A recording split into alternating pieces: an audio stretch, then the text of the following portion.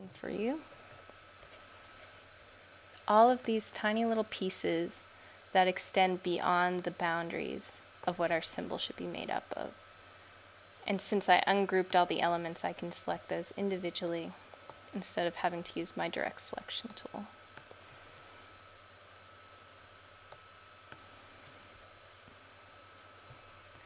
The last step is to mimic the look of the cable cross by removing the excess crossed lines in here.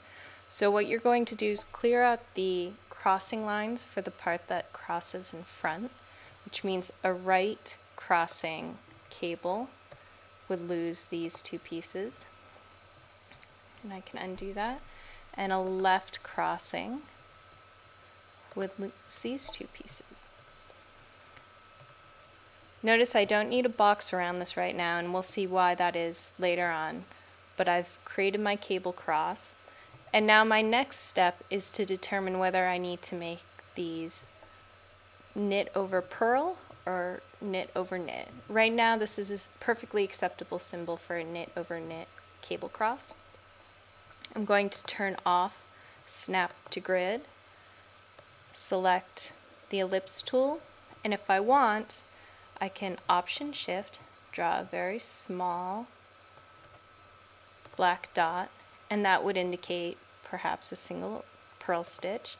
I could double it up to indicate that there are two purl stitches being crossed there. Duplicate those down here. Oops. And you'll see I got that little invisible triangle there. That was just the color that filled in the space there. Don't worry about it. It's fine if it's there, just delete it. If it's not there, don't worry about it. This could indicate the double purl stitch. Another option would be to turn back on snap to grid and actually draw a shaded color behind the cross. So to do that, I'll pick my fill color, which is just a light gray, turn back on my grid so I can make sure I'm right on track. Make sure it's the fill and no stroke, and then simply draw a shape, and then send that shape to back by holding down Command, Shift, and the open bracket key. And I can do that again over here.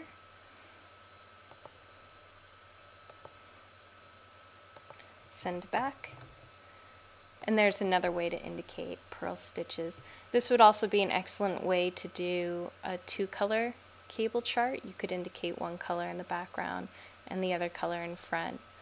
Refer back to the colorwork chart tutorials to see how to do colorwork charts if that's helpful to you. So that's at its core how you build your individual cable chart symbols. You might want to embellish that further by indicating that you have two stitches by adding another line in there, and we can just make that light and gray so that it's not obtrusive, but it's a little guide visually for people. When you're happy with your final stitch, select all and group it, and then you can reverse it in the same way that we reverse those strokes inside. And I cover all that duplicating and reversing in previous tutorials. So using the skills that we learned in the previous tutorials and what I just showed you in this tutorial, I made a whole bunch of cable crosses that are appropriate for the chart I need to make. And you can see that for me, I like to do both a gray and a dot to indicate purl stitches. So those are generally called twisted stitches, and just plain white for the knit stitches.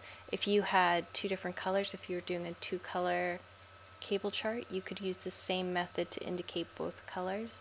Whatever you think will convey your intention best, you can go ahead and do that. So this is a cable chart built just like we did all the other cable charts, all the other stitch pattern charts that I've shown in this series of tutorials. And I just have one last step that I want to do just to make this a little more clear for people who are reading this chart in my pattern, and this is actually one of my charts from the Jameson pattern. I've gone ahead and made a new layer, and I'm going to lock my other layers because I want to make sure I can get to these individual elements as I need them and adjust them later. I want to set my stroke color to black and my fill to none. I'm going to use my line tool, which I get to with the slash. And I want to set my stroke weight to 3/4 of a point, as I've done here. So now I can just go ahead and draw in lines that indicate where these cables are outlined. And this isn't necessary, I just think it adds a little more clarity to the cables themselves.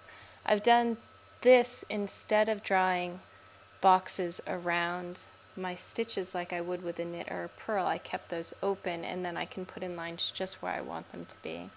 It's a little bit tedious, I guess, but I think it just adds that nice little extra touch to the stitch pattern to include those. And you can decide what needs to be outlined and what doesn't.